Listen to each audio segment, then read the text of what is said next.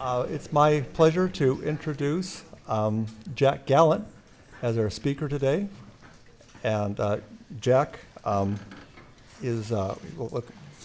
Jack got his PhD from Yale, and then he did postdoctoral fellowships at Caltech and then Washington University Medical School. And he's been a professor since 1995 at the University of California at Berkeley, where he is now the, what do you call it again? Chancellor's professor. The Chancellor's Professor of Psychology. I don't really know what that means. We don't know what that means, but it's a big deal. Jack has been an innovator in visual neuroscience from the beginning, back in his days doing single unit recording in monkeys and introducing the use of more natural stimuli like nature movies for monkeys. But since in 2008, he really broke onto the scene in the world of functional brain imaging in humans with a really disruptive paper on decoding or how natural images are encoded in brain activity. And that's been followed up by a series of landmark papers on encoding of movie stimuli, encoding of semantic spaces in movies, and encoding of semantic spaces in heard stories. And now he's going to tell us how he is going to produce a complete functional atlas of the human brain, which I think is one of the more audacious titles we've had. This says I will work toward one. Well, we soon, okay. That's a critical difference. Critical difference, but still a big promise. No, I just have to get delta towards it. I don't have to here. Are you weaseling out on us? It just has to be significant. Yes. Okay. Well, thanks a lot, Jack. It's a great pleasure to have you here.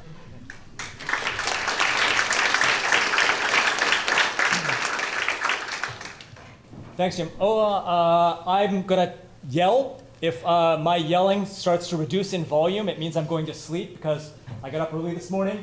So I will start using the little microphone here on the desk if somebody raises their hand or just alerts me that I am not yelling loudly enough.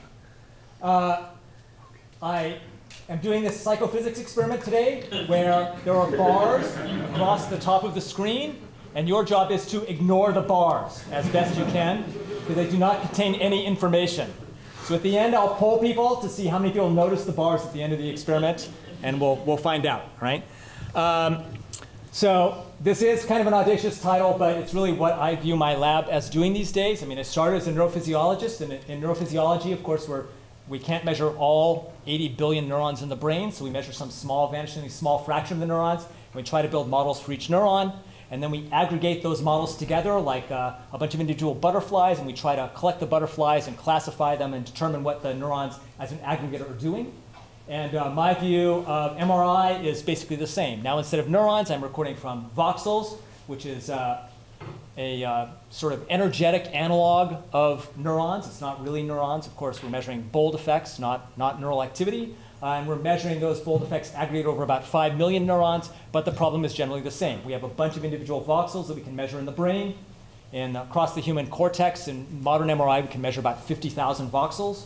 And for each voxel, we want to model that voxel. Then all of our voxels are like a bunch of individual butterflies that we've collected, and we want to aggregate those butterflies together and classify them and determine how we should sort of divide up the butterfly space into various taxa. And we want, since these butterflies in the cortex are spatially arranged across the surface of the brain, we want to associate each sort of class of butterflies or each kind of voxel model with different areas of the brain. So let me just take a poll. How many people are generally familiar with MRI, I mean, at a working level? Almost everybody. Is there anybody who has no clue, has never heard of MRI before? Okay, no lucky people. Good. So you're all unlucky. You've been subjected to MRI for many years, and I'm going to mostly ignore MRI. Let's start with neurons. This is a great paper from Clay Reed. From the one visual area we can claim we actually pretty much understand, which is primary visual cortex, area V1. This is a voltage-sensitive dye picture of V1, and if we zoom in to this really small area of V1, this voltage-sensitive dye is actually color-coded so that color corresponds to orientation. And you can see that there's all kinds of orientations represented in this orientation pinwheel. And if we zoom in to this small area and we do calcium imaging, we can show differently oriented bars while we record calcium images. And we can color code the neurons in that little patch of cortex. And we can see that the neurons are orientation tuned. And this orientation tuning follows the columnar architecture. Because, of course, all of cortex that we know of developmentally develops in terms of columns. And so columns are sort of one of the natural computational units to think about cortical coding of features and cortical representation. Now, if we zoom out and look at all of V1, we end up with something like this. So this is a flattened macaque V1. This is an experiment that was done in 1988. It was a pretty heroic experiment. The animal was injected with a radioactive dye, and he was shown a checkerboard retinotopic mapping stimulus like this. And for a long time, and the radioactive dye was bound to sugar. And at the end of the experiment, the brain was extracted from the animal. This is, of course, a one-way experiment. The brain was flattened between two photographic plates and developed like a piece of film. And you can see the retinotopic map on the surface of cortex that matches the retinotopic map that we showed the animal. This is, of course, flipped because these should be the opposite sign. Now, so we can see that retinotopy is an organizing principle in primary visual cortex. If you had to think about what is the global variable that's mapped across primary visual cortex, it would be retinotopy. But if we zoom into each individual retinotopic location, like just this little place here, we find out that there are a bunch of other dimensions that are also represented at V1. Here's an orientation map. Here's a spatial frequency map. Here's ooh, this is also duplicated in some hideous way. Oh my lord. Supposed to ignore that. Wow. Okay, fortunately, who really cares? Fine, this is an ocular dominance map. It's an ocular dominance map here. And so if you add up the number of dimensions that are represented at each retinotopic location, it ends up being that each sort of hypercolumn, each small collection of columns, each retinotopic location codes in something like a 15-dimensional space. Right? So there's a 15-dimensional space that's projected down onto a 2-dimensional sheet. And the way the projection works is there's a global variable, which is retinotopy, and there's all these variables that are coded locally, which is all the other 12 or 10 or 12 or 15 dimensions that are represented at each retinotopic location. This is the one visual area we know about, right? All the other visual areas are more mysterious. But we can kind of assume, well, okay, maybe V1's doing as much as it can do. Maybe every brain area is coding in some 15-dimensional space, but they're just coding in all different kinds of 15-dimensional spaces. And if you guys have all seen this hierarchy before, this is the Van Essen hierarchy going from the retina to LGN to V1, and then off to all the other visual areas. This is from 1992. There were about 32 known visual areas in the macaque. Now we're up to about 38 or 40. And the top of this pyramid is actually the hippocampus, which is, of course, just the beginning for a lot of brain systems, right? So if we looked at the human brain, we would end up with all of these, say, 40 visual areas, plus a bunch of other visual areas, because the human brain is larger, and human brains have language. And languages, of course, can interact with visual information. So each of these connections is bidirectional. The pathways are in parallel and hierarchically arranged. And each of these connections is nonlinear, because there's no reason to send information linearly from one brain area to another. Linear transformation is just a rotation of the coordinate system. It doesn't give you any new information. So each one of these areas is collecting information from a bunch of other areas and nonlinearly transforming it and creating a new kind of representation that makes information explicit that is only implicit in the input. Okay? And at some level, a big part of neuroscience is trying to divide the brain into its constituent areas, assuming that an area is a meaningful unit throughout the entire brain, and trying to find out what information is represented in each area. And if you look at the macaque, where a lot of tracing studies have been done, you see that there's about 400 total areas. Each area has about a 50% chance of being connected to every other area. About a third of the areas are subcortical nuclei, which I'm going to proceed to ignore. I refer to those as the giblets of the turkey. I'm interested in the skin of the turkey. The other 2/3 of the areas are cortical areas, right? And again, this is arranged in, just like in the visual system, a hierarchical parallel network. Now, this particular diagram came only from anatomical studies. So we know what the anatomical areas here are, but we don't know what the functional assignment is of each area. Of course, to really understand the system, you want to know the anatomical structure of the system, and the functional assignment of each of the areas. Now, human brain is, of course, much bigger than the macaque. If I flattened your cortex out, I would end up with something about the size of a pizza. Monkey's got a cortex only about the size of a cookie. So you have a lot more brain areas probably than the macaque. Estimates are you have something like, say, 600 individual areas and nuclei that all code different information about the world and about the internal space. And my job is to map those functionally. Now, a lot of people have taken up the job of mapping these structurally. So you guys have all seen this. This is Brodmann's areas after Brodmann, 1910 or so. At the beginning of this century, there were several competing anatomical parcellations of cortex. They were all perfectly valid, and the one that won is Brodmann. So everybody remembers Brodmann's areas. Nobody remembers the other 50 proposals for anatomical areas in humans. But in some sense, it doesn't matter, because all this anatomy came from post-mortem histological studies of the human brain. And now we can do something much better, at least better for the human in question, because we can map anatomy in the human brain without the person dying first. And we can do that with, right now, diffusion imaging. So this is one diffusion imaging study. In this particular case, the brain, if you notice, it doesn't have any folds, and that's because the brain has been inflated. So you can think of the human brain or a macaque brain as a beach ball that's had all the air sucked out of it to make your head as small as possible to make it easy for your mother to give birth to you. But from a scientific point of view, that's annoying. So what we do is we put an air hose into the beach ball and we kind of blow it up into a brain-shaped beach ball. And then we can look at the distribution of all the areas across the surface of this beach ball. Right? So this is an inflated brain. And this is a parcellation of the brain, or a division into anatomical areas. That comes from diffusion MRI. Diffusion MRI, just to make a really long story short, is an MRI pulse sequence that is sensitive to the direction of the flow of water. And since a neuron is kind of like a tube of fat, water tends to go along the neuron instead of through the neuron. And you can follow the flow of water to try to find the major fiber tracks in the human brain from an anatomical perspective. Diffusion imaging is a horrible, horrible method for finding small fiber tracks, but it works pretty well for large fiber tracks. So you can get 70, 100, something like that areas out of diffusion MRI. That might be real areas or might not, but they're at least candidate areas. However, these areas have no functional assignment. They are only anatomical areas. And of course, they're a subset of the anatomical areas because scaling rules from the macaque to the human suggest that we should end up with a number something like 600, not a number like 70. So there's more to be done. Now, as you all know, there's a very close relationship in the human brain and in all mammalian brains between structure and function. So this is a diffusion imaging picture from Van Woodine. This is a functional MRI picture. And the thing to remember is on a short time scale, the wiring in the brain is fixed. It takes you about 20 minutes to grow a new synapse. So you can up and down regulate synapses very quickly, but actually growing a new connection in the brain takes a half an hour or so. So as you're listening to me talk and your thoughts are fleeting from one thing to another, those thoughts are arising by differential information flow through the network, where the wiring of the network stays exactly constant. So at some level, there should be a very close relationship between the anatomical structure of the brain and the functional structure of the brain. And so you should be able to solve the brain either by doing anatomy or by doing function, or probably the only way to do it in the end is going to be to do them both at the same time.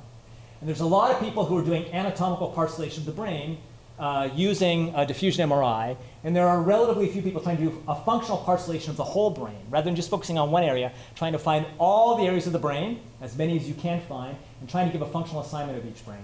And that's what we're trying to do. Now, I'm not the only one doing this right now. There are a few other groups doing this. This is parcellation from resting state data from the, I think this is Steve Smith's group, but this is the Human Connectome Project data. So the Human Connectome Project was a giant NIH boondoggle to collect resting state data in thousands of people. And they collected very high quality resting state data. I'm not a big fan of resting state data, that's why I call it a boondoggle, but the data quality is excellent. And now resting state data, does everybody know resting state data? Basically, to get resting state data, you put somebody in the magnet and you tell them, don't think of anything. And of course, what people do in this situation is they start thinking, when the heck do I get out of this magnet? I really hate being in here, it's really noisy. Where's my money? Why am I still lying in this magnet? So they talk to themselves.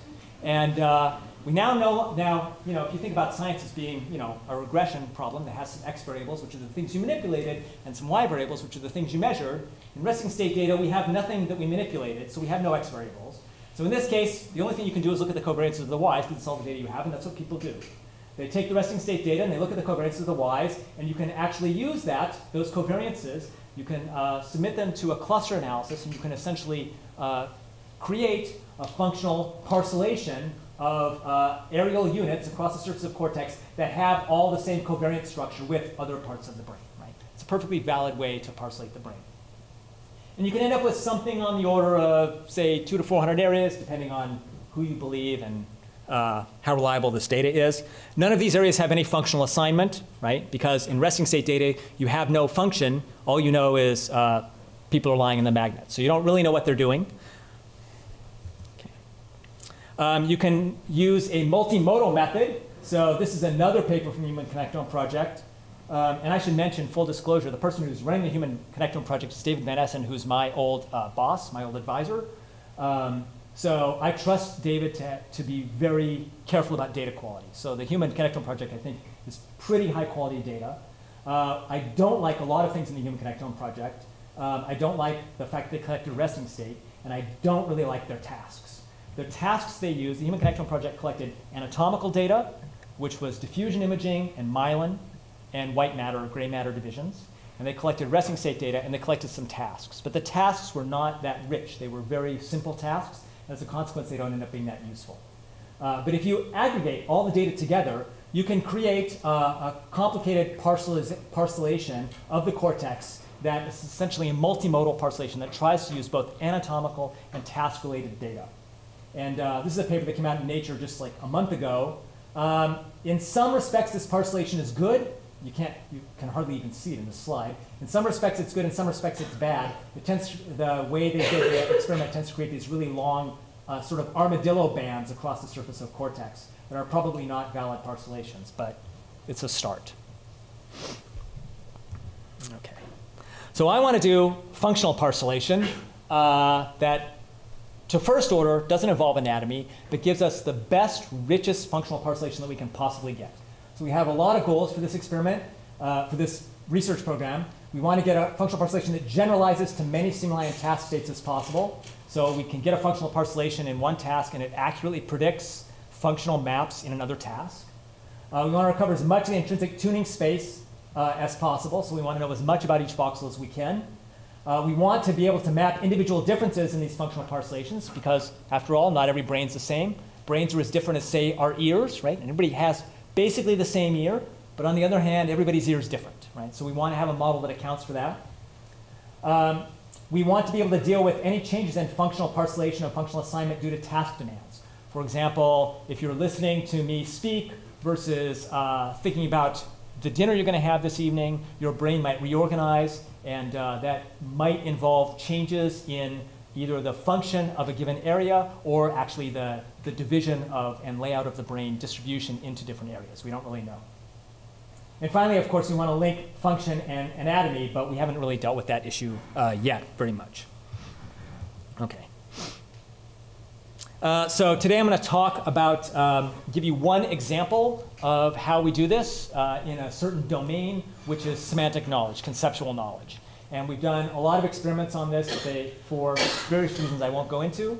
But the rest of the talk is going to be the experimental part of the talk, and that's divided into these 4 different questions. The first are, how are semantic concepts mapped across cortex? We want to get as detailed a map as possible as we can. How do semantic maps vary across individuals, and how do they relate to the anatomical structure of the brain? How are these semantic maps for language related to the semantic maps for vision? And you might think, okay, language semantics is clear, right? That's the meaning of language. Vision semantics is the meaning of vision. And of course, vision has a meaning, right? When you look at the scene here, you see me, I'm a guy standing here, there's a screen, there's some lettering on the screen. You know the assignment and the division of the world into its semantic components. So when we talk about visual semantics, we mean that sort of categorical level of description of the scene. And finally, do these maps change with attention and other top-down effects? You were working a second ago. Nothing's working today. All my technology is failing me. All right, so I'm just giving you the semantic story because that's kind of the story that's done in the lab. And the main story will be a paper we published last spring, but there will be a few other glosses on that that are sort of reports of ongoing work.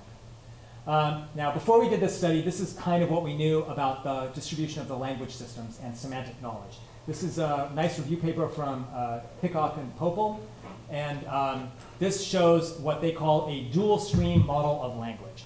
So the idea is that there's a ventral stream for, a ventral stream for language. All right, which one? Oh, here we go. There's a ventral stream for language, which is basically a language comprehension stream.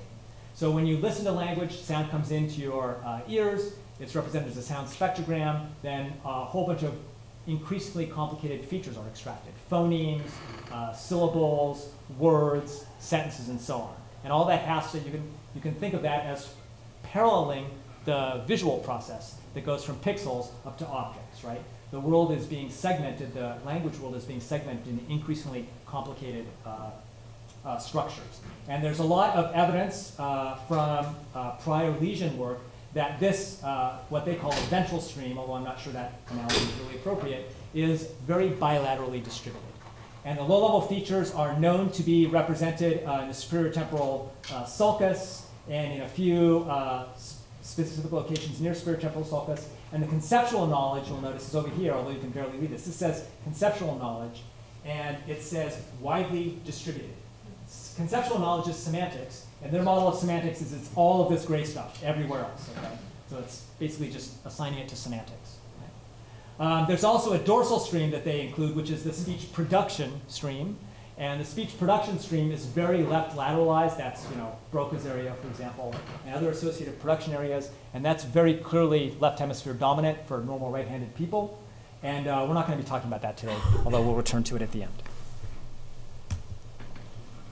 Now, some other people have been a little more ambitious about dividing up the semantic parts of the brain into their fine-grained parcellation. This is a nice review from Jeff Binder, and he divides things up into essentially four bins, which I can barely read: modality-specific sensory motor emotion systems, temporal parietal convergence zones, semantics, memory, and goal-directed activation, selection of semantic information.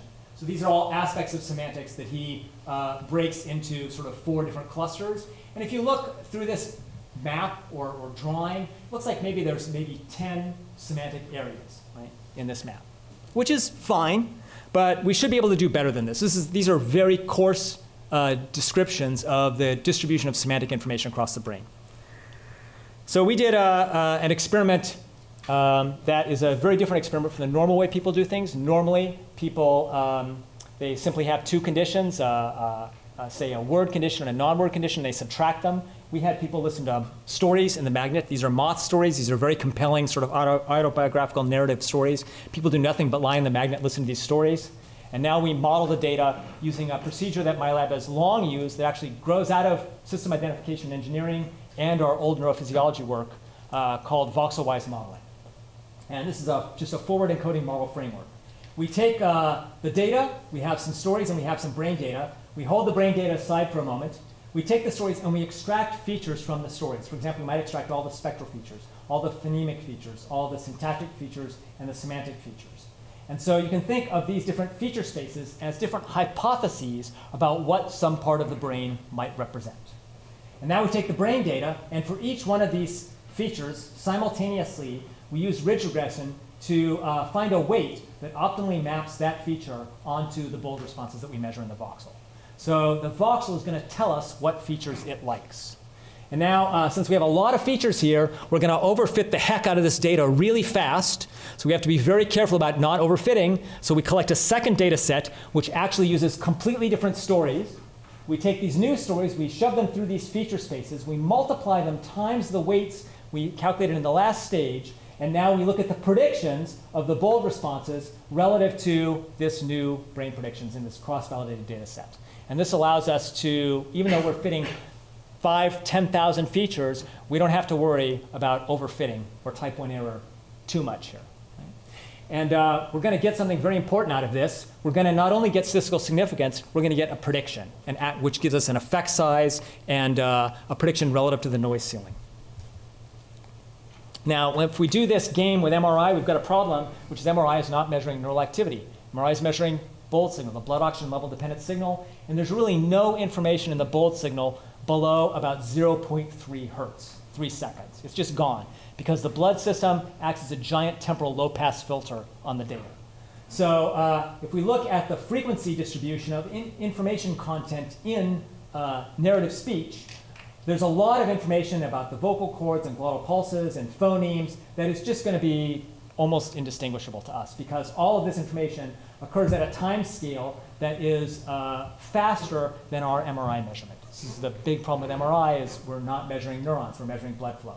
So we're going to be most sensitive to the information on the left of the line here, which is information about emotion, which is going to be really slow, semantics, or narrative. We might be able to pull out a little information about syntax and phonemes, but it won't be much, because we're just not going to have the signal to noise to do that. Is this going to work? It's not doing anything. All right. Ah, yes it is. OK, so the brain is inconveniently folded up inside the skull. So we computationally extract the brain. We blow it up like a brain-shaped beach ball. We remove the giblets, because who cares about those? And then we flatten out the beach ball into like a pizza-shaped pizza, well, a brain-shaped pizza, right? And the reason for doing that is now we can look at the distribution of this functional selectivity across the entire brain simultaneously. Now this has a problem. If you're used to looking at either folded brains or inflated brains, it's pretty hard to figure out how things relate to the flat map. But the nice thing is you can see everything simultaneously in the flat map.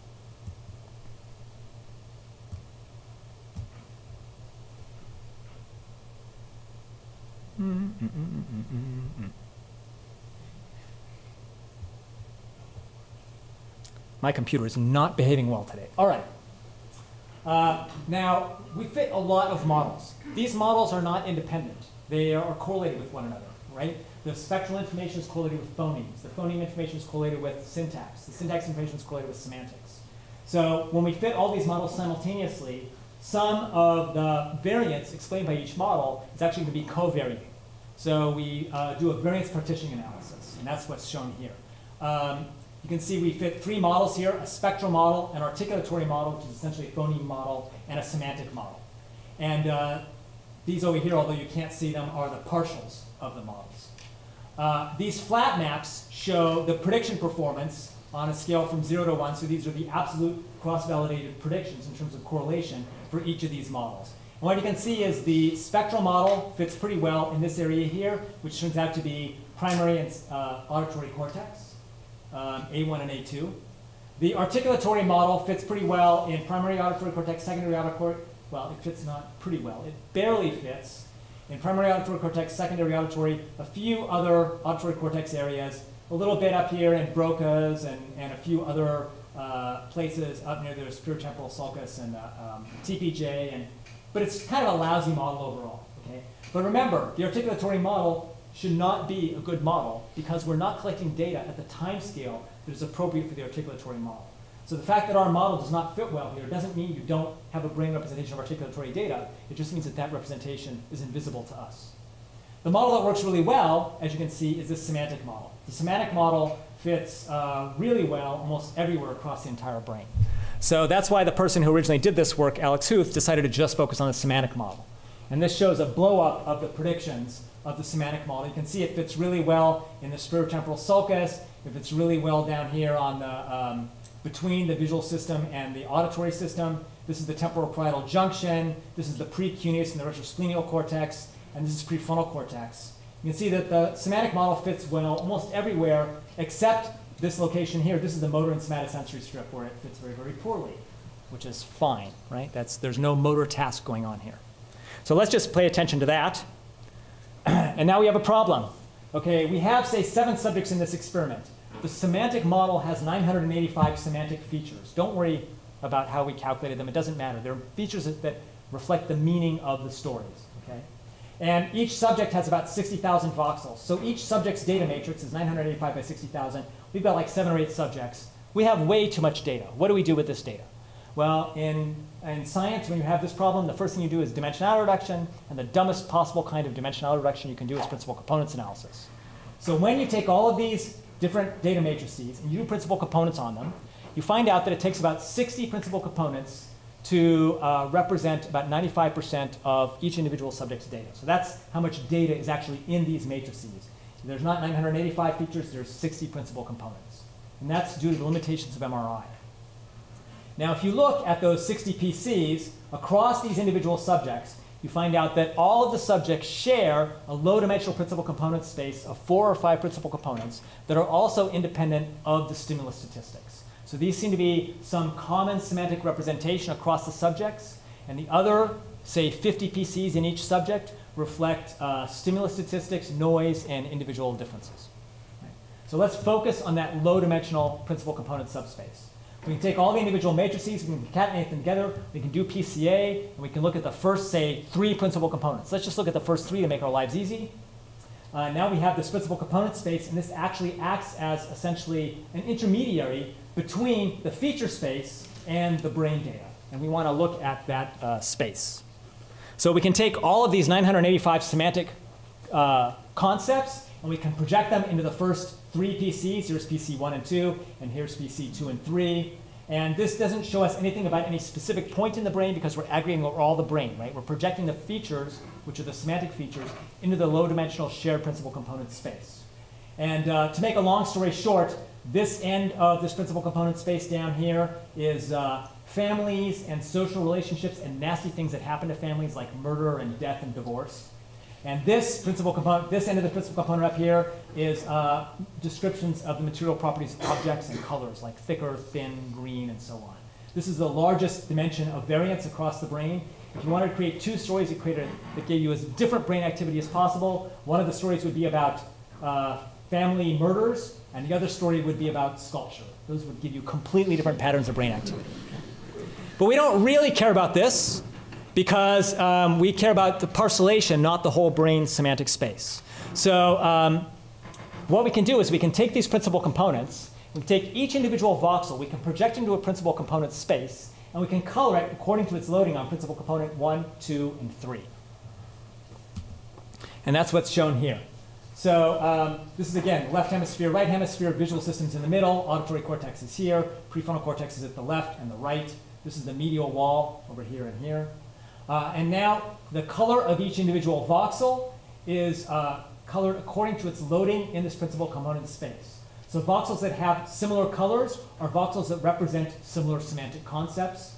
Voxels that have very different colors are voxels that represent very different semantic concepts. And you can't see it up here because of the stupid experiment that I'm running while I'm giving this talk. But red things are generally semantic concepts that are social concepts. And green things are semantic concepts that are, bright green things are material properties of objects. Now, if you look at these maps, and if my laptop was behaving well and this slide looked good, you would see that these are very rich maps. There is a lot of interesting structure in these maps. The semantic information seems to be highly represented through a huge swath of extrastriate cortex. This is the visual system back here. This is the higher order visual system. This is the sort of where the higher order visual system cuts off. It's back here. This is the precuneus and retrosplenial cortex. This is the temporoparietal junction. The TPJ, so some of you may recognize as Rebecca Sachs's theory of mind area. And if you look at what TPJ activates to in these autobiographical stories, it's a lot of social information about families and family relationships and social interactions. Right above TPJ is a bunch of areas that seem to represent physical structures of the world. There's a whole bunch of very rich structure on prefrontal cortex, including weird subdomains. If you could see this map, you would see that there's a pink domain followed by a green, followed by a pink, followed by a green, followed by a pink, followed by a green. You see those sort of punctate repeating structures all over prefrontal cortex in this subject. This is one subject, right? We're only doing this for one subject. We project the subject in the common space, but we're only looking at data for one subject. The maps are complicated, and they're very rich. And semantic information, as Jeff Binder and Hickok and Popel predicted, is pretty much everywhere, but it's not everywhere uniformly, right? There's semantic information is represented in very specific patterns, at least in this one subject. Now, there's really two things that you notice about these data. The first is any semantic concept is represented in multiple brain areas. And the second is that every brain area represents a constellation of related semantic concepts. So to get a feeling for that, you can play with our online brain viewer that hopefully some of you have played with. If you go into the online brain viewer and you look and you click on a really dark green voxel, those turn out to be number-related voxels. So this is a patch just above TPJ that contains a bunch of number-related voxels. You can,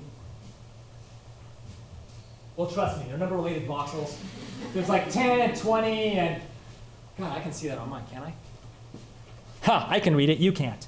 There's 8, 5, 16, 20, 2, 3, 4 on the bottom, and then there's some time, like month, week, and day. And on the top, which is the top one here, which is this, right, it's this one over here. It's similar. It's stacked 20, 100, 10, twice, 1,000 times, nearly counted 30. Okay, and if you go down to this one, which is also a number-related patch, you get packed 6, 5, half, 40, 100, 28, quarter, pounds, so on. So these are 3 patches. They all represent numbers, and they all represent stuff related to numbers. We don't really know if those are doing exactly the same thing or they're doing different things. Any theory of the brain that you have should say that these are doing different things. But they look the same to us, and I would argue that that's a limitation of MRI, right? Our MRI resolution and the resolution of this experiment is finite, so what we end up doing is finding a bunch of repeated domains. If I had clicked on this red patch here, and this red patch here, and this red patch here, they would all look to be similarly tuned. All the things with similar colors are similarly tuned, but they're probably representing different aspects of the world. We just don't know exactly how. There's an online brain viewer, but I understand that a bunch of people played with this already, so we'll skip that. So each semantic concept is represented at multiple locations, and each location represents multiple related semantic concepts. So now we would like to know, well, how do these maps vary across individuals? Because the data I showed you is just from one brain. So here are 5 different brains, and even though this projector-computer interaction is bad, you can see that they're similar-ish, right? Everybody has a big red patch. You're getting really bad, aren't you? A big red patch right here. Here's a big red patch. Here's a big red patch, big red patch, big red patch, big red patch, right? Everybody has this kind of greenish stripe, greenish stripe, greenish stripe, greenish stripe, greenish stripe, greenish stripe, right? These maps are similar-ish, but they're all different. So how do we deal with this? Well, traditionally, this is a hard problem. Usually what we do is we just morph all the brains into some average brain, which is called an MNI coordinate space, and we just operate in that space. But the problem with averaging brains together is all the detailed information about the brains is lost. So we don't really want to do that. There's a more complicated thing you can do, which is the David Van Essen thing, which is essentially what FreeSurfer does. Which is you take the individual brains, you extract the gray matter from the brain, you throw away the white matter. Now you take the gray matter and you inflate it and you map it onto a sphere. And then you take the spheres you get for different brains and you rotate them until they align optimally. And you just operate in that space. There's another thing you can do, which is Haxby Group's thing, which is to do functional alignment and ignore the anatomy, which is a perfectly good thing to do. In some sense, functional alignment would be good for us because I've basically been ignoring anatomy, right? And this functional alignment is going to be some variant of or version of canonical correlation analysis. And it works, but I'm not going to talk about that today. You have another paper on that coming out. Instead, for this data, we decided to try something new. And the reason we tried something new is because I don't like any of these averaging methods. If you have 20 subjects, and you average all the brains together, and then you operate on that sort of average brain space or on the average data itself, you're basically saying that the distribution of data across the subjects doesn't matter, that the only thing that matters is the central tendency, right? But the problem is these methods of aggregating data across brains are, except functional alignment, which I haven't really thought of in this context, these anatomical methods of aligning brains are not closed-form solutions. So I can take brain A, and I can try to align it with brain B by aligning the anatomical landmarks. But that will only work for the large cell sign gyri. The small cell sign gyri that vary hugely across brains, I have no idea how those different brains are supposed to be aligned anatomically. So whenever I align brains and I don't know what the right way to align is or to average or to morph, I'm going to lose information because I'm going to be doing smoothing and I'm going to be doing suboptimal smoothing, and that's always losing information. So we wanted to come up with a method that allowed us to aggregate data across brains, but which never required us to morph brains into a common brain space, and which preserved all of the distributional data across brains. And that took about 5 years and a lot of dead ends. And as a consequence, for years and years, all the papers out of my lab, we never averaged across brains. Instead, we would just show all the individual brains, because then that precluded us from having to build an average model or an aggregate model. But we have to aggregate at some point. That's what everybody wants, and that's what science wants. So eventually, Alex, my graduate student Alex Huth, realized that we were thinking about this wrong. We were thinking about this problem of aggregating information across brains in the normal frequentist discriminative model framework that we all think about, which is, well, I've got a bunch of individual units, I average them together, I take the central tendency, and my goal is to make the best central tendency I can make. And Alex realized that was completely wrong. The way we should be thinking about this is as a generative model. I don't actually want to operate on the data itself at all. I'm not trying to build a model of the average data point. What I want to do is I want to build a generative model that models the probability distribution, the sort of God distribution of brains that splits out individual brains as samples from the bowels of the probability distribution.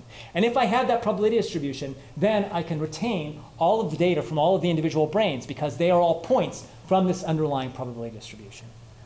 And so Alex started working on this generative modeling framework, which I know Jeremy Manning's, Jeremy here? And so the people at Princeton, Jeremy and his old advisor, came up with a similar kind of idea around the same time and did this with, I think, resting state. You did it with covariance data, right? Didn't you? Something like that? Yeah. So this is just there are multiple people, you know, every idea in science has multiple fathers and mothers. So this is we're not the only ones that did this, but this is just what we did. So essentially, this is a ball and spring model. You assume that the brain is kind of like a pizza, and the functional areas are pepperonis tiling the pizza.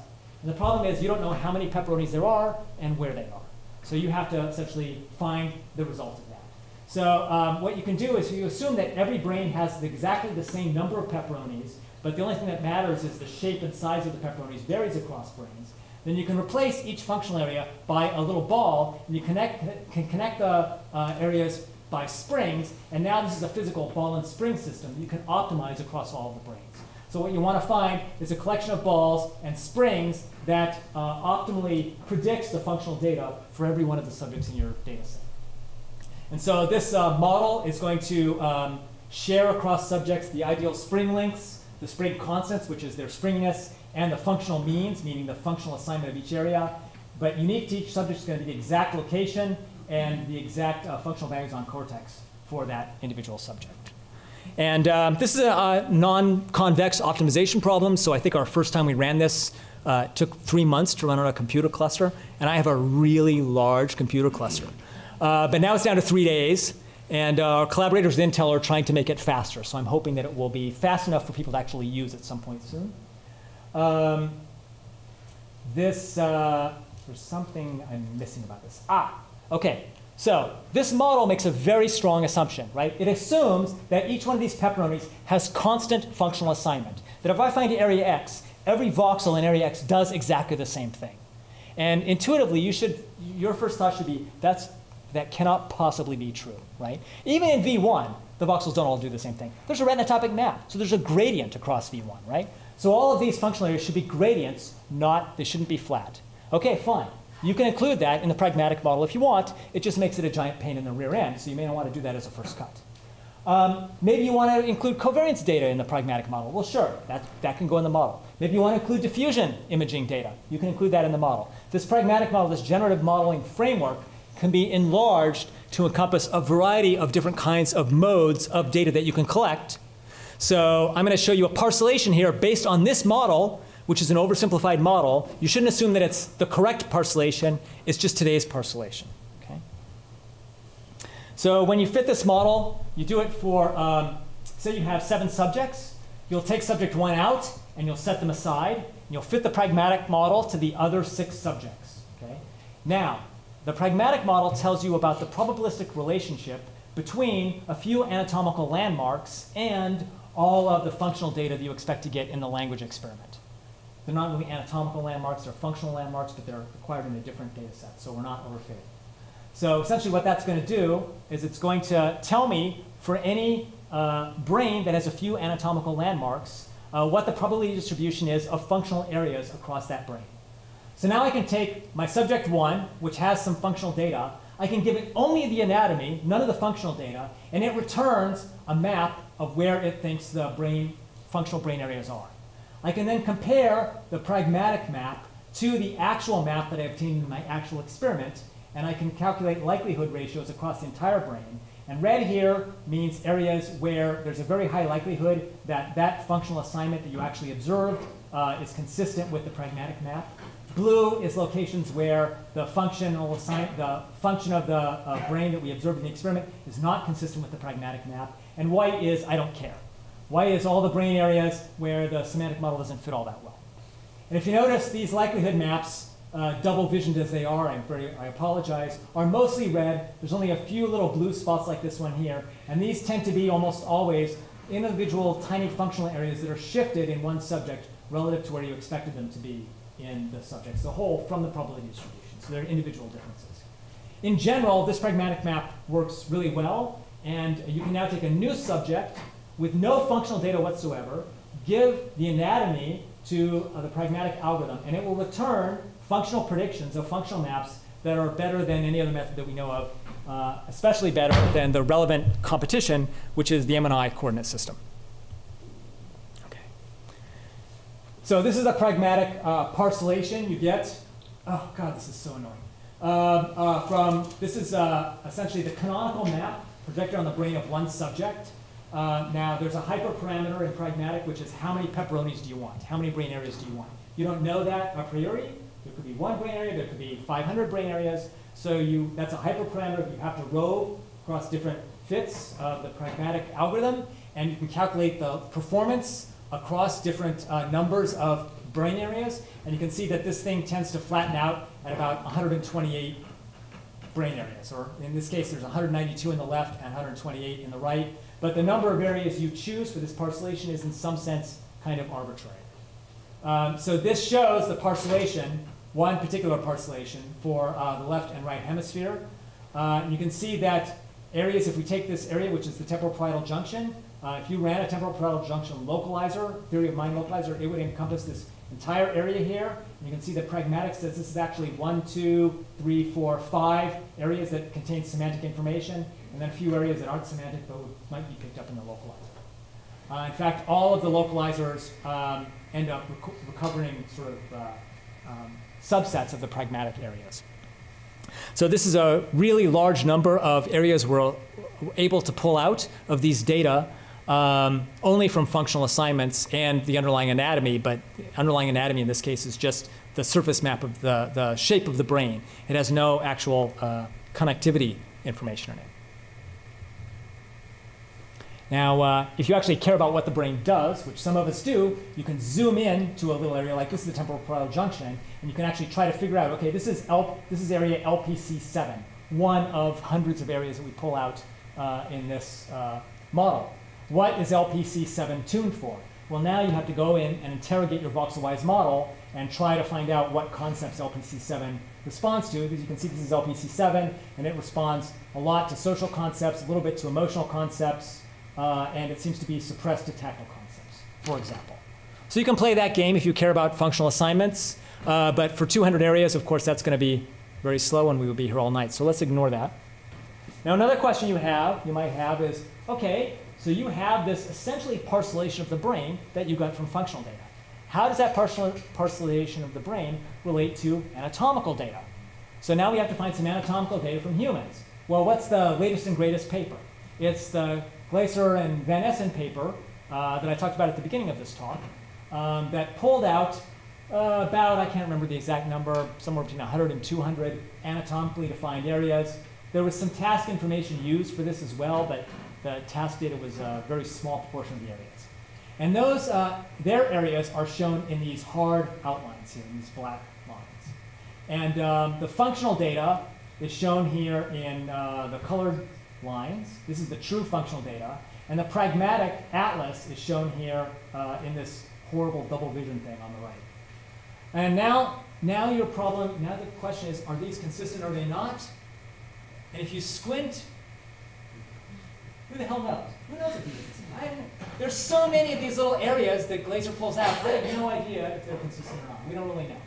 But this is the direction we're trying to go. The question now is, they only have anatomical boundaries. We have functional assignments. We can assign boundaries to the functional assignments by introducing this pragmatic model, which sort of assumes that actually this underlying smooth map consists of flat tiles. So in some sense, the pragmatic map and the Glaser map should correspond. And right now, they don't. But I wouldn't say that they don't. We just don't know. So that's a work in progress. It's a really hard problem. Okay, so the second conclusion is the semantic maps are remarkably consistent across individuals, but the relationship to anatomy is currently unclear. Okay. So now, finishing up, you may recall that we did some vision experiments. Oh, yes? Question on the last slide. Uh-huh. So maybe I'm missing something in the explanation. So if I look at both those maps, the color patterns look highly similar. So what am I missing? Oh, the color is all from our data. But that's all your data? Yeah. So remember, the color on the left is the functional data. Right. The color on the right is the pragmatic assignments of functional areas to the functional data. The lines, these black lines, are the Glaser anatomical boundaries from the Human Connectome project, imported into PyCortex and projected on the same maps. So ideally, I mean, if David Van Essen ever heard me say that anatomy and function were not related to each other, I would be blackballed from science. So I have to say, I'm contractually required to say two things. A, anatomy and function are intimately related, and B, you should always show everything on flat maps. Those are the two Van Essen rules of life, okay? So, so that's what I'm doing here, all right? So we're trying to determine, we already established flat maps are awesome. Now we're trying to determine if there's a relationship between these anatomical boundaries and these functional boundaries. And you can see it's pretty clear on the left because we don't have this double vision problem over here. You can see that this boundary looks pretty good, right? There's pink stuff here, there's orange stuff here. This boundary looks pretty good. There's a division between this blue thing and this purple thing, right? And these red things are falling along the boundaries. But there's other places like TPJ where these anatomical boundaries don't follow these color gradients at all. Right? They're completely unrelated. And you see that same kind of problem over here in the pragmatic map. It's just that because pragmatic is thresholding this in a weird statistical way, it's thresholding this continuous map, the problem of phase offsets becomes even more pronounced. So there's some locations like here and here where it looks like there's a good correspondence between the functional maps and the Glaser anatomical maps. And there's some place like TPJ and up here in the prefrontal cortex where it's a horror show and there's like no relationship at all between our maps and the Glaser maps. And again, I think that's because everybody's data sucks. Everybody's data sucks in different ways, but it all sucks. And so there's going to be, it's going to take a long time. The data's going to have to be a lot better before we can solve this problem. All right. So I mentioned earlier we did a vision experiment. You can check it out, 2012. In this experiment, we showed people movies, and then we labeled all the objects and actions in the movies, and then we created semantic maps for objects and actions. It was about 2,000 dimensional semantic maps.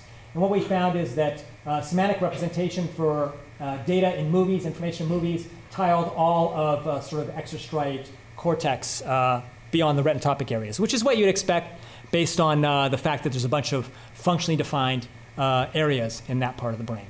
But you can now take the language semantic maps and the vision semantic maps and concatenate them together and look at that semantic space and try to determine if there's a common semantic space for the meaning of objects in movies and for the meaning of concepts in stories. For example, if you see a face, is the face-related activity related to at all the brain activity that is elicited when I tell you about a face? And it turns out, although you cannot see it here, that there is a relationship right along the margin of visual cortex. So this is the retinotopic areas here. Between the retinotopic areas and things like FFA and PPA in these semantically selective areas, there's this region of icky cortex that contains these higher order areas that don't have very good functional assignment, yet they're clearly visual.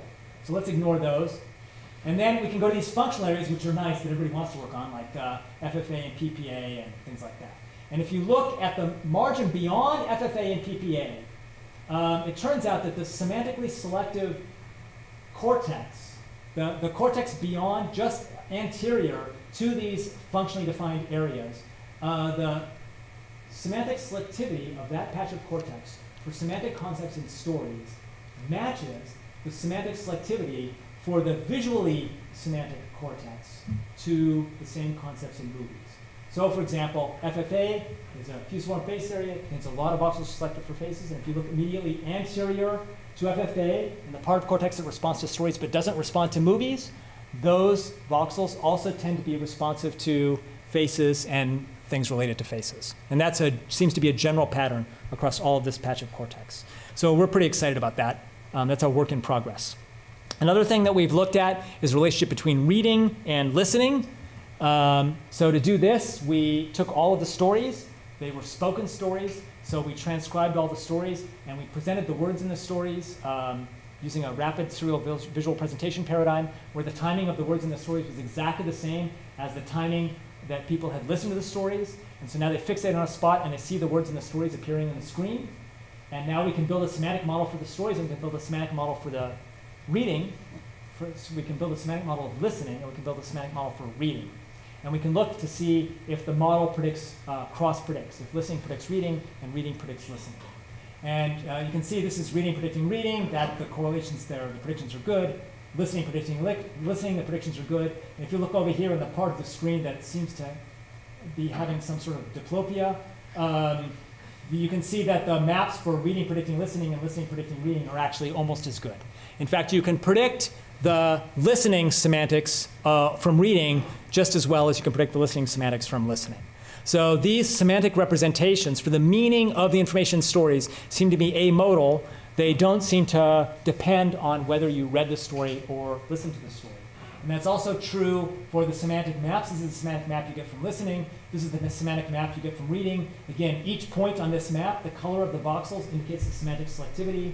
And if you look at these two maps, they're almost indistinguishable, right? You would not know if this was listening and this is reading, or this was just session 1 and this was just session 2 from the same subject. So reading and listening seem to produce exactly the same semantic maps, which is, in some sense, kind of boring, but in another sense, kind of cool, right? It's nice to know that when you listen to a story, you read it, you're basically building the same representation of the world. So there appears to be a systematic relationship between semantic maps for language and vision, and these maps appear to be stable regardless of the modality. Now, because we're almost over time, I'm just going to mention this really quickly because we don't actually have data on this yet. The last question I want to address is, are these maps going to change with attention? And the reason I want to mention this briefly, even though we don't have data on this from language, is that I think it's one of the most important outcomes of this line of research that everybody ignores. So everybody in neuroscience, cognitive neuroscience, neurophysiology, we all assume kind of a baseline model of labeled lines. Neurons are like labeled lines. Neuron 42 fires, it tells me there's a vertical line. And it doesn't matter when neuron 42 fires, it always is telling me there's a vertical line. Our whole conception of how the brain is organized is based on this kind of implicit assumption that every neuron is like a labeled line, and therefore the output of every neuron always means the same thing, and therefore anybody downstream that's reading the code from that neuron can always assume the same thing about that code. The problem is the data, the neurophysiology data, don't actually agree with that. If you go into prefrontal cortex, this is a really nice paper from the Chafee lab that just came out about a week ago, you find out that neurons in prefrontal cortex are hugely task dependent. That what a neuron in prefrontal cortex tells you about the world depends on the task the animal is performing. Now, this came out a week ago from Matt. Earl Miller had shown this same result 20 years ago. Most prefrontal neurons, the vast majority of prefrontal neurons, are task dependent. This is not just true for prefrontal cortex. If you go back into area V4, if you have an animal doing a spatial attention task, the tuning curve will remain pretty constant under different spatial attention conditions. It'll just be that the gain or the baseline changes. But if you, the animal, do an object attention task, a feature-based attention task, the tuning curves of the neurons change, and they change by about the same magnitude as the baseline and gain changes you see with spatial attention. So even back in V4, we're seeing that neurons are changing their tuning. So this is the way we've always thought about this problem. Imagine that my neurons or my voxels are a bunch of basis functions that tile some space. And now I tell you, just attend to this location of space. Well, what happens is the system as a whole tries to implement a matched filter, meaning it tries to reallocate its resources so that all the basis functions shift down and they represent the part of the space that's relevant really, really well. But since you have fixed hardware, they have to do that at the cost of representing the parts that don't matter. And then when you attend somewhere else, the voxels or neurons shift up and they represent that part of the space.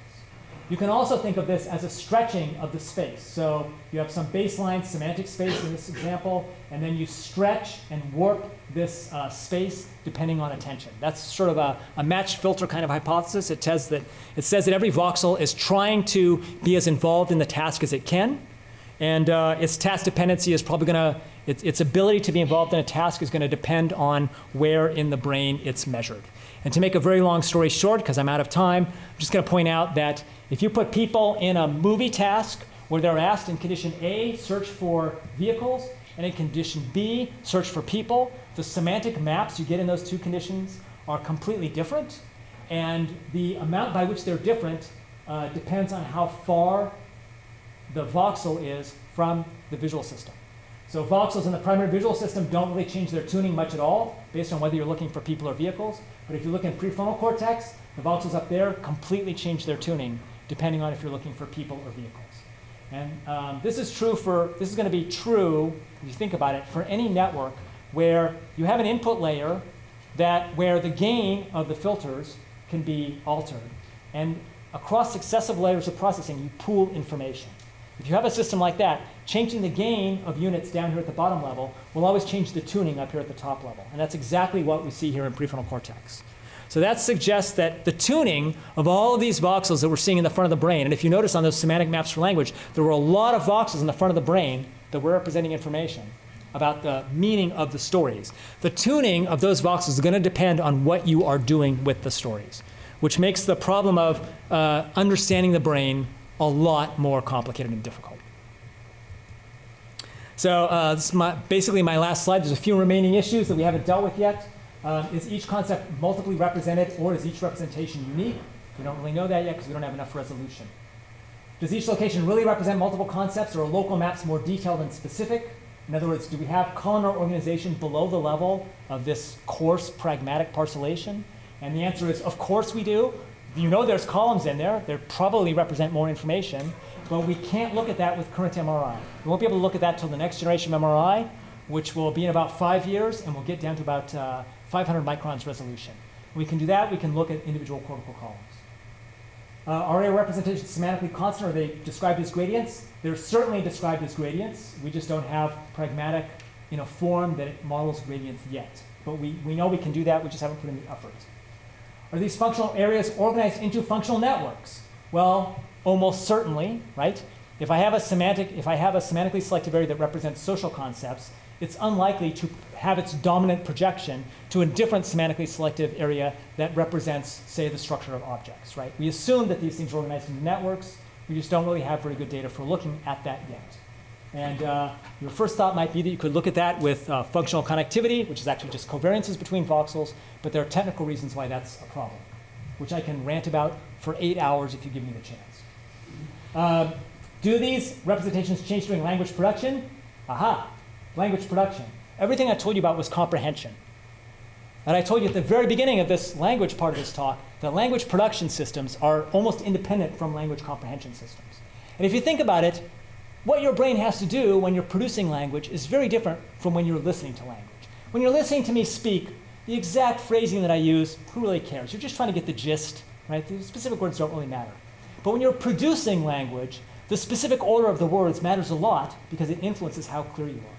So there's a very different weight on syntax versus semantics in production versus comprehension. And you can imagine that the whole brain might reorganize under those two cases. So we're doing a bunch of language production experiments right now, and I hope to be able to tell you the result of that next spring. I already know the result of this, but I'm not allowed to tell you yet. But it's really cool. All right. How do these results relate to psychological theories of conceptual knowledge, which are like embodied cognition, right? Usually, if I give this talk about conceptual knowledge and semantics, a psychologist in the audience who's been thinking about this for 30 years always asks about a theory. Well, wait, you showed me a map. Who cares about a map? That's an implementation detail. I want to know about how do you get semantic information? Is embodied cognition really a legitimate theory? And my answer to that is, I have no idea. I have absolutely no idea. I have an MRI machine. The MRI machine makes maps. That's all it does, okay? So I use my MRI machine, and I made a really stinking good map. Now, you, if you're a psychologist, have a separate question, which is, I don't care about this implementation. I want to learn about computation. What, at a system level, is the system doing with the information in this map? I have no clue, and not only do I not have a clue, I don't even know how you answer that problem. I think the biggest unsolved problem that we have in cognitive neuroscience is linking the conceptual computational models that we have in psychology from behavior and the actual data we have with MRI, which has nothing to do with behavior directly. And that involves a lot of assumptions that if you want to really do that well, those assumptions are going to have to be stated explicitly. You're going to have to do the whole modeling framework to evaluate them and to look at predictions and see how well those models do. And nobody's doing that right now. Nobody even knows how to do that. Really, nobody in the entire field has any idea of how you approach this problem. But it is the most important problem. So I just want to advocate voxel-wise modeling. You can do this voxel-wise modeling with anything. So this is a voxel-wise modeling experiment with decision tasks, narrative stories, and short films. You can see it works for anything. And the last thing I will do, the last contribution I will give you that's actually useful for you, is I will tell you about CaseForge. I don't know if this movie is going to play. But CaseForge is a startup done by one of my postdocs, James Gow. And it's a way to solve the worst problem in MRI, which is motion. Everybody knows motion in MRI is bad. Functional connectivity data are hugely dominated by motion. It's an artifact that you can't get rid of, correlation data, and everybody knows it's a problem, and everybody tries to pretend it's not a problem. There's another problem. You end up with these big experiments where you have multi-session experiments, which is every time you put somebody in the magnet, their head ends up in a different place in the coil. And that means that the hot spots and the cold spots in the head end up in different places in the head. And that means you can't aggregate the data across sessions because you have different signal-to-noise characteristics for every voxel. So what you need to solve these problems is a method of putting people in the magnet where they do not move their head and where their head ends up in exactly the isocenter of the magnet every single damn time. So the way we do that is we have a laser scanner. We have somebody wear a little bathing cap. We take this laser scanner, and the laser scanner makes a three-dimensional model of the skull. We previously took our nice 32-channel Siemens coils, and we did a laser scan of that. So now we have a laser scan of our Siemens coil. We have a laser scan of your head. Now we can, by using a CAD-CAM program, we can calculate the empty space between your head and the coil. And we can send that empty space to a computerized milling machine that makes this, which is a foam head case that perfectly fits around your head and perfectly fits inside the coil. And now you cannot move because every single place in the space that you could move to is occupied by something else, which is foam. This thing, you might think, that seems horrible. Actually, this is more comfortable than being shoved into the MRI coil and then getting padded with pads. And it's perfectly consistent across sessions. So you can now sit in the head coil for longer. You can go in for multiple sessions and be sure that you're always getting the same signal to noise. This thing removes motion so well that the main motion artifact you get is due to what I call the lollipop effect, which is your brain's kind of like a lollipop. It's like the sucker end of the lollipop on a stick, and the stick is your spinal cord. So we can make sure the lollipop is in the same place in the helmet. But unfortunately, the lollipop's hooked to a stick, and when you move your butt, that actually moves your spinal cord, and it moves the base of your brain inside your skull, even though your skull's in exactly the same place. So if you want to get rid of the butt movement influence, you can. You need a separate second device. We call this the brain burrito. The second device you need is called a body taco. Kind of folds you up, but you can do it. So we're going to be making these things. We'll send you a laser scan. This is a shameless plug for an actual company because my postdoc's starting a company. He'll send you a laser scanner. You can laser scan your subjects. The laser scan automatically gets sent back to our servers. The device gets milled and it gets sent to you, depending on how much money you want to pay, by however fast you want it. And so these are really cool, and I suggest you use them. Anyway, that's it. Thanks very much for your time, and I know I went over.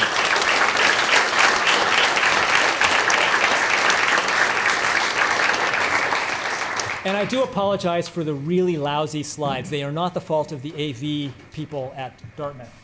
They are the fault of Linux. Don't blame it.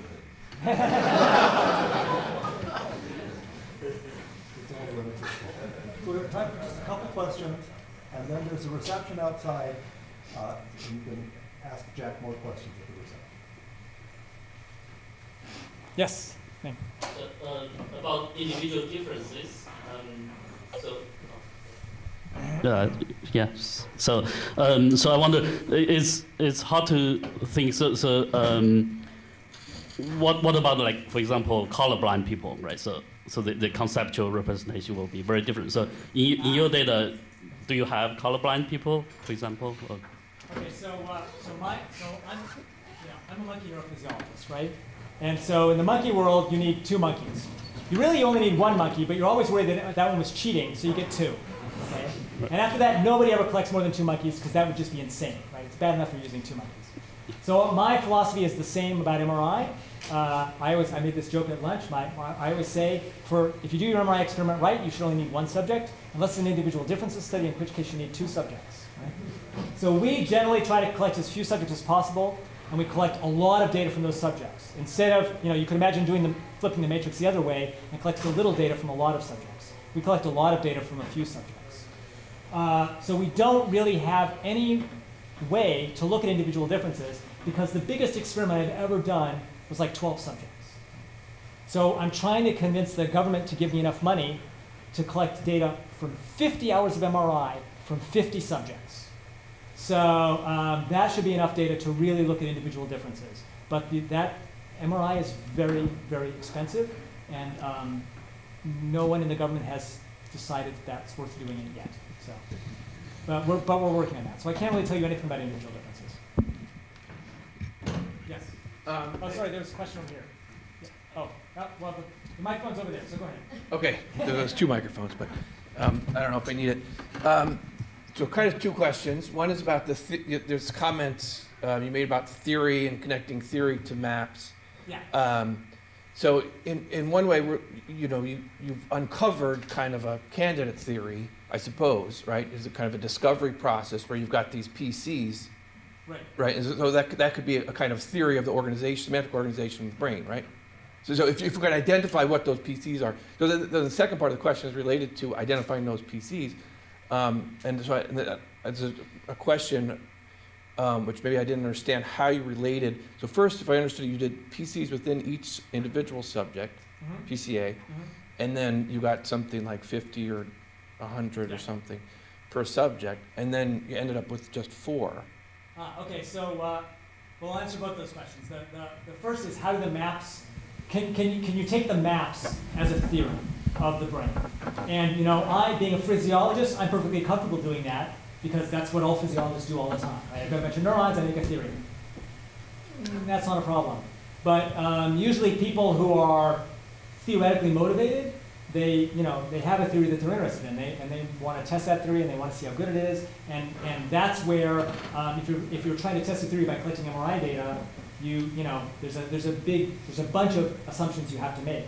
And every MRI experiment that is testing a theory involves a bunch of assumptions. Unfortunately, usually those assumptions are unstated, and a lot of times those assumptions are wrong. For example, linearity is a very common assumption that studies make. And this system is clearly nonlinear. It's a nonlinear anatomical system. It's nonlinear by definition. But I don't think going from the maps up is actually any better than going from the computational down. I think both communities have problems. It's really hard to think of a behavioral theory and then try to determine how that behavior is implemented in the brain. And it's really hard to see a bunch of brain data and try to determine how that's influencing behavior. I think those are just really unsolved, really hard problems. And I don't have any magic for that, other than trying to beat it to death with a huge amount of data. As far as the principal components goes, it's pretty simple. Each subject has a 50-dimensional space. So these are vector spaces because they're orthonormal vectors because they're principal components, right? So now this person has this vector space and this person has this vector space, so I can look to see how closely they're aligned. And if the vectors are almost identical between subjects, I can say, well, those are the same components. And if they're very different from across subjects, I can say they're different components. And then I can also compare those principal components to the stimulus PCs. And so in the experiments we do, usually almost any one of these big data experiments, we end up with something on the order of 50 to 100 PCs that don't seem to be noise. And that's a limitation of MRI. Right? MRI is just only going to give you 100 PCs. That's just the best you're going to do. Then we can look at the PCs that are common, which are the PCs that are aligned, and that usually ends up being, say, 4 to 5. But I think that's also a limitation of MRI. I actually think people have much larger than 4-dimensional common semantic space, but I just think we can't see it because of noise. But, so I think there's a potential solution to that in terms of the PCA that you do, right? You could do a group PCA to begin with, right? Like status type of three-way PCA, right? So you find a common PCA solution that from the beginning. Well, let's take this offline, because yes, okay. This conversation is going to get really arcane really quick. I think so. Yeah. I'm happy to talk to you about it. Yeah. You had a question. Yes. So there's the central dogma of neuroscience, I guess, which is that anatomy, determines or constrains function. And I see you poking at it to see if it'll budge. All this work, has this made you kind of more of a believer in that, or are there fun little hints that undermine the connection between functionality and So I actually, even though I've published, neurophysiology and MRI attention studies saying that attention changes tuning, I still think that the anatomy function dogma is legitimate dogma. However, the function of a neuron or a voxel embedded in a deep network is not. That is not fixed in the space in which we usually measure it. In other words, in the labeled line space, right? The function of those neurons and those voxels does not relate invariantly to the features that were manipulated in our experiment. Presumably, those voxels or neurons are constant. They're labeled lines in some higher dimensional space, but we don't know what that higher dimensional space is. But I think the key concern is if you have a voxel or a neuron, it doesn't matter, right? For the purpose of the discussion, they're the same thing.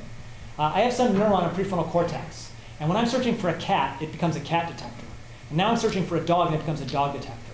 That means that anybody that is reading the output of that neuron has to know what I am looking for. Otherwise, that neuron cannot possibly interpret the signal, because the interpretation is all task dependent. So now we have a problem. We have huge swaths of the brain.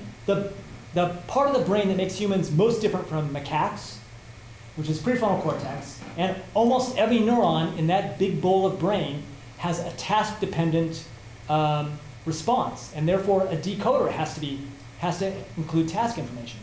We don't have any computational models that explain how that task information is represented, or how it gets percolated around, or how it's controlled. Is there one little man in the head or little woman in the head that knows about the task and that's broadcasting to everybody? Is it distributed information? Is it an emergent property? Nobody has a clue. And the reason nobody has a clue, well, there's two reasons. A, it's a really, really hard problem. Okay? B, nobody wants to think about it, which is common for really hard problems, right? It's really, that's too hard. I'm just going to pretend it's a labeled line and do my job and ignore this, right? But I think that this is going to become increasingly important as we, and the time you see this, when you try to do a functional parcellation of prefrontal cortex, that's where this problem really, hits you in the eye. You cannot avoid it. It's a really hard problem, and it makes our mapping problem worse. So if you, sorry, one more thing. If you think about it, here's the dumbest model of the brain you could ever make. I have a bunch of voxels. I have a bunch of features in the world, okay? And I have a bunch of attention states. So I have a 3-dimensional cube, and I just want to make a model of each of these entries in the cube. And once I fill out that cube, I have a model of the brain. It's a lookup table. It's a stupid model of the brain, but it's a model. Okay? Now, the voxels I can measure all at once. That's not a problem. The features, I can put in movies or language and measure a lot of features really, really quickly. So those two axes, those two margins of this 3-dimensional cube, I can measure quickly. But this attention axis, I can't measure it quickly because I have to tell you what task to do, and that's really slow. And if this third margin of the cube, if you can't marginalize over that, if you can't ignore it, that means that it just makes our problem of trying to understand the brain 1,000,000 times worse, because it means that you actually have to look at these various parts of the brain under different tasks, and that's the worst possible way to try to collect data. So it's a problem. So if you prefer to, like, I don't mind being depressed. I figure I'm going to be dead and nothing I will do will matter anyway. It doesn't bother me. I've come to a combination with that realization. But if you feel like you have to die believing that you actually were successful, don't think about attention. That would be my argument. I'm not sure if we're talking so long so to avoid my question, but let's say we saw already many parcellations, and making parcellation is really easy. Pretty much many people did it, right? So what, besides naming, I trust this guy, right? How could we know that this parcellation is any good or representative, or that's the one we should use, even to assign to a function or something like that, right? I would say that's not just an argument about parcellation, that's an argument about results. How do I know what results I should believe and what results I shouldn't believe? Now, for that we have stats. So far, for any parcellation, we didn't have any single number which would describe it even in comparison to any other parcellation, right? It's like, it's like this that's one. Not our fault, that's their fault. No. Yes, it is, and I'll tell you why. So I think of science, science basically has 3 stages. I'm not a philosopher of science, so I can be sloppy here. I measure something, right? I make an explanation of my measurements. Hopefully, an explanation whose dimensionality is lower than my measurements, otherwise I'm kind of cheating. And now I take this explanation and I predict outside of set and see if it generalizes to new situations. And if my model's right, that will work. Okay? The criterion is prediction. And in our parcellation, we actually have predictions. Because in every experiment we do, we collect 2 data sets, a fit set and a test set. All of our modeling work is done in the fit set. On the same subject. On the same subject. So maybe it's blood flow, maybe it's blood vein structure, you don't know. You can predict across subjects too. So that's what pragmatic does. So pragmatic is a multi-subject model that essentially calculates the probabilistic relationships between I say anatomy, but really it's classic functional localizers and these complicated maps. And now I have a new subject, and I give it just some small amount of seed data to sort out where in this probabilistic relationship it should be, and it gives me predictions of the maps. And then you use the actual observed data. And then you use accuracy, dice coefficient. So if you have 200 areas, do you have accuracy for that, or? Accuracy for each individual area. You have both statistical significance and effect size and prediction accuracy. And prediction accuracy relative to the noise ceiling for every voxel in every area. And one of my many complaints about my field is most people don't ever report predictions. They don't ever report effect size. They don't ever report any kind of noise ceiling. They just report statistical. Colored figures still cost money. You cannot, colored figures still cost lots of money, right? So you cannot do all of them. So really, this all has to be done in terms of prediction. That would be my argument. And the problem with the anatomy data, well, I mean, you could. The problem with anatomy data is what are you going to predict, right? And to be fair to the anatomists, they have done some of this. So there's been some efforts in the diffusion imaging literature because they have a big problem of signal to noise and poor data. There's been some efforts in the diffusion imaging data to both link the diffusion imaging parcellations to actual ground truth from brains they've sliced up, which is actually better than we have for functional data, and to sort of cross-predict.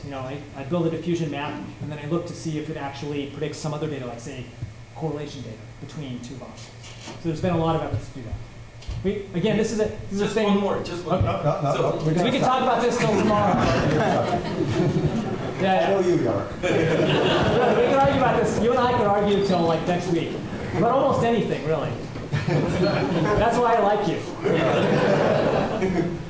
Good. Do you? Oh, you didn't have a question. So we have All right. Thanks. Thank you very much.